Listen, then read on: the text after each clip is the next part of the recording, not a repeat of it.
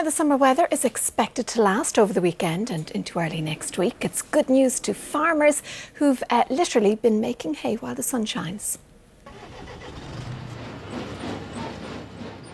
Making hay while the sun shines. Up to 100 locals have been helping with the harvest here on Coolmore Stud Farm in County Tipperary. 100,000 bales have been saved so far.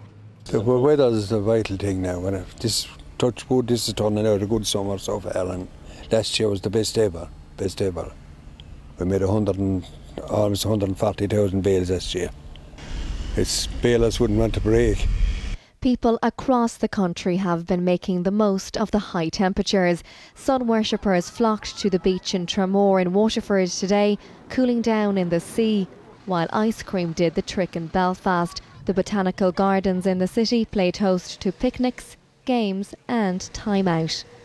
Lunch was also al fresco in Howth in Dublin, which resembled the Mediterranean this lunchtime. It wasn't so peaceful here yesterday evening, however, when two swimmers had to be rescued from the rocks. The tide had gone out, the current had started flowing, they panicked, they came ashore, tried to climb up. They were on the rocks about 20 feet, they'd got about 20 feet up a 100-foot cliff, and they just stopped and realised they couldn't get any further, so they stopped and called for help. While the lucky ones basked in the sunshine today, many of us will be looking forward to the weekend and making the most of the longest day of the year tomorrow. Beaches are expected to be very busy this weekend, with this balmy weather expected to last until early next week. Diane Connor, RTE News on Dollymount Strand in Dublin.